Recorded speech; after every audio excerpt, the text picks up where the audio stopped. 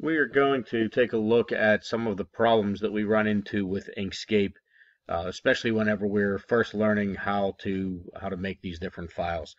Inkscape can be a little bit challenging. It is different than a lot of the other graphics programs that you might have used or seen before. Um, Probably the biggest issue there is that we do have to keep in mind that we're creating vector graphics. So these are going to be lines that some computer-controlled machine is going to follow. So even with simple projects like this light bulb here, might only be working with one or two colors, but we still end up with a very recognizable image, and we can work with a lot of different building materials to create those types of things. We've got a few other examples of ones that are pretty recognizable. We've got Eric Church there. We've got Sidney Crosby and the Penguins logo on this picture. Here's Kid Rock and Squidward. All of these images were created using the same basic techniques that we looked at in our Inkscape Basics video and the one that followed that on how to finish a project, test it with the paint bucket tool, and send it to the laser. There are a few issues that I see pretty consistently. The first one is probably one of the most basic things that we work with in our text tool, and usually the first problem that we see is people will make this text box way too small for the size font that they're planning on using. So we've got this little text box, and then we come up here and pick a larger size font. As soon as we start typing any letters, the text box goes away. We lose our font. We don't have any of our text options up here, and we tend to get pretty frustrated with that. The best solution really for that is just to draw those text boxes as big as you might possibly need them, or drag them out to a larger size once you get that box up on the screen, and then whenever you start typing your text, it's going to appear on the screen. You can always go back, take your selection arrow and select that text to make this font larger.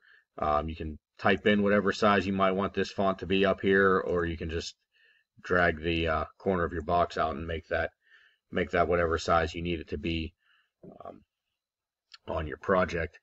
That problem can get even more complicated sometimes, where we'll have colors selected, but we still aren't seeing anything appear. Right now we've got a black fill color and we've got black text on the screen, but it's possible for us to have a black fill color showing in our box in the corner, but whenever we look at the screen there's nothing there, and that would come with our opacity bar over here.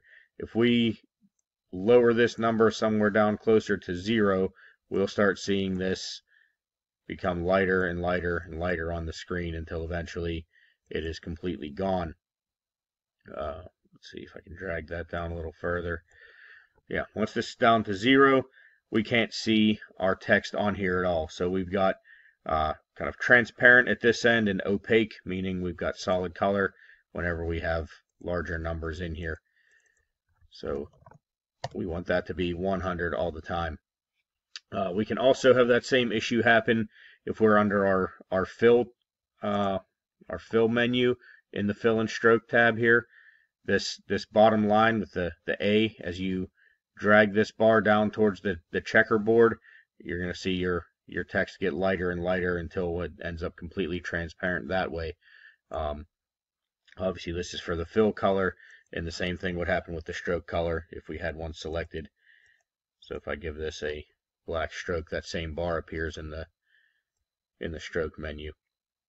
That can be useful if you're just trying to turn something off so you can see an image on the screen and then make it reappear or whatever. But whenever you're new to Inkscape, this can be pretty frustrating and not the easiest thing to track down when you're trying to figure out why your text won't show up. That same thing happens with shapes. If you're drawing, circles or squares on the screen, that fill color can be transparent if you drag that box down. So that's definitely one of our more common issues that we run into. Some of the other stuff that we see is going to be from our line weights. Whenever we're drawing things, a lot of times we won't have a fill color selected at all, so we just have this line weight, or this outline with some designated line weight. And if you were working with a really thin line before, or maybe the person before you was working with a really thin line, you might not be able to see it at all. I have nothing selected here. If I select my line that I just drew, I should have a red outline, but right now all we can see is this dotted box all around the perimeter of the square that I drew. If I zoom in close enough, we might be able to see it, but we got to get way in there. Now we can finally see our line. And if we come over here in our fill and stroke menu once again and look at stroke style, we can see that our line is 0.001 inches. Well, that's the size that we need once we're going to send our file to the laser, but while we're working, especially on a larger project, it's going to be almost impossible to see. We've got to also be careful that we don't make those lines too thick. I usually recommend working with somewhere around a 0.01 line weight. This is thin enough that we're not going to have too many issues with sizes not fitting the way they should, but it's not so small that we can't see it. Why would it be an issue to have a line that's too thick? Well, let's make this kind of a really exaggerated line. If we make these lines 1 inch thick, we've got a really big box here now. And we'll change the size of our square. We'll make this a 14 inch by 14 inch square. And if we look at where our dotted line is here, it's telling us that around the outside perimeter of this box is 14 inches by 14 inches. And if our line weight is 1 inch, that means that we've got 1 inch of the line right here, and then we've got 12 inches of blank space, and then another 1 inch of our line on this side to make up our 14 inch box. Well, whenever we get to the point of cutting something on the laser can only cut in one tiny area. It doesn't know if you want to cut on the inside of this line, or the outside of this line, or right in the middle of this line. We can kind of demonstrate that if we come over here and try to pick another square. Maybe we'll pick a different color for it also. And if we wanted to draw this, maybe we wanted to start this square right here where these two inside lines meet, but whenever we start drawing, our outside line is overlapping the red square, and our inside line is way inside our box. Well, that same type of thing happens with the laser. It can't tell where you want something to be unless there's only one place for it to be. That's why we use that 0.001 inch line. At 0.001 inches, that's how thick the laser beam is going to be as it's cutting. So that's some of the issues that we have with line weight and line colors. I'm going to go ahead and paste a picture in here so that we can take a look at our next series of problems that we see quite a bit, and that's going to be things that that occur with different selector tools and trying to break lines. I took our Inkscape logo and pasted this in right from Google. I'm going to right click and trace bitmap because we have to turn this into a vector graphic for us to be able to do any work on it. Click OK, and my new graphic appears right here over the picture. So right now I've got a black fill color, I've got no stroke color. Let's give this a black outline and no fill. So with our standard selector arrow, we can move this thing all around, but we can't do much more than that. If we wanted to break this thing apart, then we can start getting into a little more detail and take a look at our node selector. So we're going to do our Shift B, Control Shift K. Now we've got all these separate pieces. This can work out for us if we need to get rid of some separate piece. Maybe we want to get rid of that piece. Okay. Whenever I'm working with this arrow, I can simply press the delete button on my keyboard and get rid of any of these pieces. If I switch over to my node selector, things are going to be a little different. Whenever I click on my lines, I get these separate nodes. But if I wanted to delete this and I press my delete button, it's not doing anything. If I want to delete things using the node selector, I have to right click and then select delete from here. The other problem that we run into when we're using our node selector is not knowing how to break lines. If we want to break a line, it's the same process that we use to break up that entire picture, but instead of having the whole picture selected, we need to pick which nodes we want to break between. This is kind of like a big connect the dots picture. We can add nodes anywhere on this line that we want. If we wanted to cut this picture pretty much right in half from the top to the bottom, we can pick this node at the top, and we'll pick one of these nodes down here at the bottom. Now they're both highlighted blue.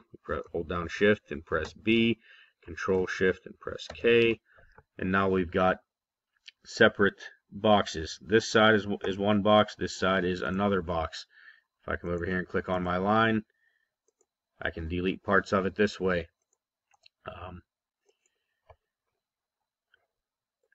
I can delete portions of lines and then come over here to my tools in my toolbar and continue making my own additions to these pieces. Connect this back over here.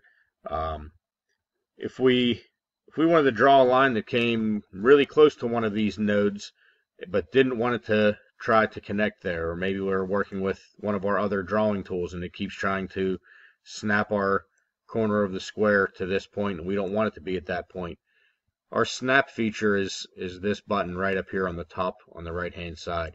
If we turn that off, our lines won't automatically connect together anymore. Typically when you're using a laser cutter or a lot of pieces of CNC equipment, you will want this on. You won't want small breaks in the lines. If you were to have a line that comes really close to connecting but doesn't quite touch, that's exactly what's going to happen whenever it's cutting. It's going to cut really close but not quite touch, and you won't have a complete cut. When you've got that node selector arrow chosen, you've got a lot more control over what you can do with these lines. I was using my pen tool that says draw Bezier curves and straight lines. And the way that works is each time I click, it's going to give me a new node and connect a line in between them. We don't have to have straight lines though. Whenever we have this node selector, we can grab these lines and stretch them out any which way we want to. We can also click on the nodes and it's going to give us these little tails that we can grab and kind of get a little more control over things that way. That works well if you're trying to make two lines that weren't connected blend together and seem like they were one seamless piece. That's pretty useful for that. The node tool is really the best way I've found whenever you're trying to create those breaks in lines to make sure that things stay together whenever you're doing a laser cut project. Things can be etched if it's just a line where it's not cutting all the way through.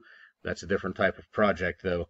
Whenever you need to make these breaks, a lot of times people will want to use this eraser tool, and it seems like that should be a great option, but the problem is whenever we erase, it ends up creating new lines on both sides of the path where we erased things, and we'll get lines that want to connect themselves. We get a lot of strange things that happen, and it creates new paths that whenever the laser starts following them, things just don't work well. Sometimes it actually won't erase at all. I'm not entirely sure why that is, but that's just kind of how this tool seems to be. I'm not a big fan of the eraser tool.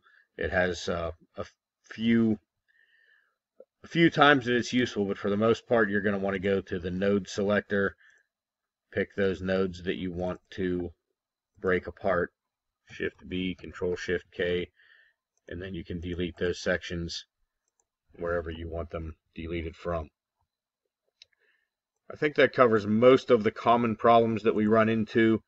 The paint bucket can be a little challenging, but really it's the same problems that we have whenever we're working with the colors and the opacity as if we're drawing a solid shape.